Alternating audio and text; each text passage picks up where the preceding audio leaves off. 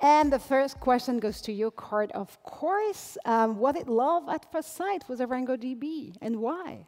It was. I was fearing that you would ask me to explain ArangoDB. Well, I mean, you know, those gentlemen are here. I mean, we have two of them to actually get into what ArangoDB is all about, so we're covered. We talked about containers earlier with Forto. So yeah. Here we're going to probably talk about software containers. So apologies in advance for the highly technical dimension of ArangoDB. But I think Arango is a very fascinating company.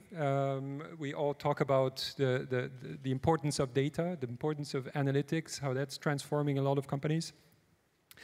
And that data resides somewhere. And there's been a revolution, a number of revolutions in databases and in the way you store, organize data.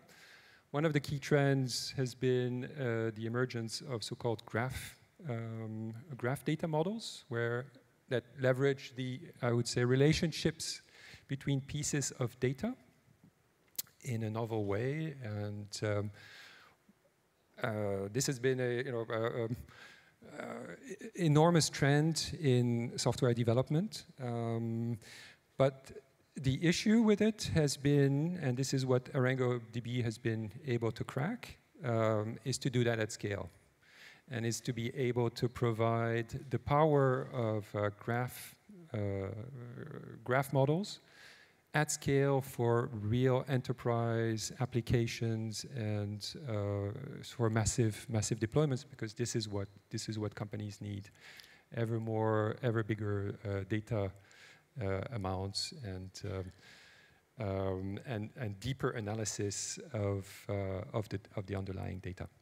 So good transition with X, because this has not come out of nowhere. It's been a long incubation process, and when we met the team, we were very impressed by the technology, and now it's time to boost it and to make it available globally.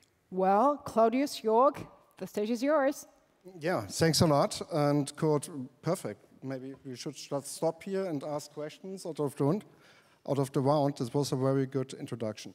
So then, the idea today is to present you a little bit ArangoDB. And as Curt said, it's a little bit a technical product, and there is a point where business guys try to explain tech, and that is sometimes not the best idea. So I asked Jörg to join me today because his superpower is to explain stuff like that. And yeah, as we started ArangoDB a few years ago, so we had in mind that we built a database what enables people to analyze and handle data much easier as it is today. So, and at that point of time, and it's also today. So we developed something what adds the capabilities to add relationships to data. And that was at a point where everybody spoke about big data. We spoke about zettabyte of data in the place, billions of terabytes of data. It was a very terrible high number of stuff to handle. And at the same time, there was technology to handle this more and more. But the main issue was that people have no insight in this data. So what is the real value if they look at their data? And that is where they're struggling. And that is exactly the point where graph database can help. It can add the relationship to what most of the people call the dark data. So 55% of the data what you have is more or less dark. This means you have no insight in it. So you just save it, you just have the cost factor, but you get no real value out of it. And that is the first point where a graph database can help. And then it moves to the next one. But that is definitely a point you can explain much better. Yeah, actually, I would just like to take that chance because I really enjoyed the first talk from Forto. And this for me was like, I was smiling almost at any slide because it was like a perfect example of like a graph use case. We actually have a number of customers who are also like in supply chain or related fields. And if you saw that slide, you have individual entities, but what really counts is the connection in between. And if I had to summarize, I believe this is really what a graph database is about. It's like focusing on the relationship between those different individual entities and then also enabling the analytics across those.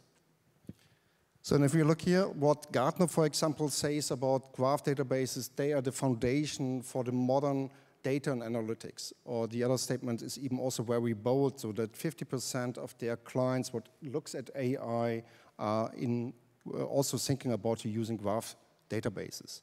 Another maybe good point here to give a little bit the idea what graph database is about. So DB Engine is a website what makes a ranking for databases since 8 years, more than 360 database products on that. They take everything in tweets, LinkedIn profile mentioning, everything what you can assume. And you see that graph databases are the most trending technologies, even more than double than any other database technology. And what is ArangoDB itself? ArangoDB is a graph database, what we call a graph and beyond database, because it cannot handle only structured, it can also handle unstructured database in one core, in one database engine, and that at scale, as Curt said at the beginning, what is very important, that can really scale to a large number of nodes. And what you can do with that, you can also do analytics. Graph analytics is the part what becomes then most interesting here. And what is really new to the business, what is also what we tell you, what we want to explain a little bit more today, is Graph AI. So the capabilities that you add even more insights to your data. So, and ArangoDB is an open source product. It's also an open core business model. There is an enterprise edition, a community edition. We have more than 12 million downloads overall. We have more than 650 production installations. What got confirmed, we have more than 11,600 stargazers, that's the likes on GitHub platform. And the logos, what you see in the background, gives you a feeling who is already using ArangoDB today. And trust me, from an engineering point of view, it's really interesting but also challenging to work with this range of customers on a day-to-day basis. I think despite the diversity of users and customers you just saw, what really unites them is that most of them try to analyze or handle big data on top of ArangoDB. Like largest instances we have out there are somewhere around 50 nodes, which is pretty interesting in terms of being a single database deployment. And I think big data is one of those buzzwords which has been around for a while, but I actually feel it has changed over time. So if we look back like 10 years ago, Hadoop age, etc., the definition was actually volume, variety, velocity. So you can already see it was a lot about collecting data. I didn't really care about the value in there. I just cared about like, oh, how much do I have there? And this is where the definition has changed, and we also see that with our users. This is why a lot of people come over to us, because they actually want to get value out of their data. And so also just in terms of definition of big data, we have moved beyond those 3 initial V's to actually carrying a more, how can I get insights out of this mass of data? Maybe just, this is also reflected in what Claudius mentioned earlier about dark data. So as a corollary of that, if we look at the data collected, which has been collected under the old definition of big data, really like over 50% of the data is simply not usable as of right now. And I think this is the interesting part where this graph technology can really help us to gain more value out of it by, first of all, identifying those relationships between otherwise unusable data items and hence turning this dark data, over 50% of the data, into something usable. Furthermore, it's not only helping us with this previously unused data, but even with the usable data we had before, we can now extract much more value because we can focus on the relationships in between. So this is what we're actually doing at a daily basis with those customers. This is what our team is working on. The next interesting step, what we are also already working on a little bit, but I think where the future really comes in is Graph AI. So right now, this is really just taking the data which is there, but if we are taking modern machine learning, modern AI technology, and we can even predict much more relationships. So for example, let's take the supply chain use case again. Where is likely to be failures? Because we've seen some stuff in the past. So how can we predict like which links might be failing or which links might be missing in a social network? This is really where we can get a lot of value out of that.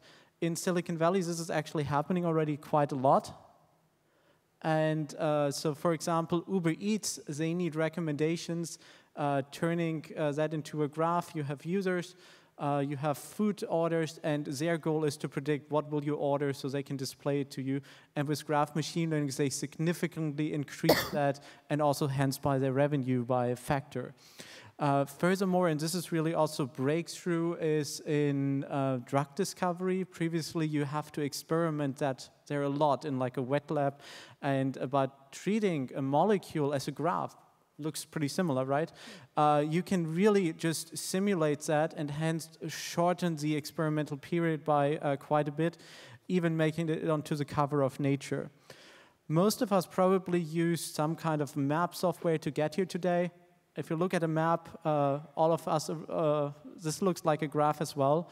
And again, we can apply graph machine learning here, and Uber, Google did that, and they really increased the prediction of ETA times by also a large factor. So we actually knew when we would arrive here, and Google was much better than your car's navigation system, by the way. And not that difficult, by the way, but yeah, that is what we wanted to present to today. ArangoDB as a database, what we have today in place, what we are actively selling to our customers. Last year, year-to-year growth was over 100%, and ArangoDB ML, what we presented today, what is the future, what is even a very exciting development, what got a lot of speed in the last 12 months. Thanks. Wow, well, this is pretty mind-blowing to me. I don't know for you guys, but it says one-of-a-kind model. And I'm going to be the geek over there. I'm sorry about that. But I have to ask, especially for one person in the audience, why the avocado logo? As we're already out of time, make this short story. We all love avocados. Of course we do. Of course we all love avocados. we have a lot of avocado swag. If you want to just contact us, we still have a bunch in the car.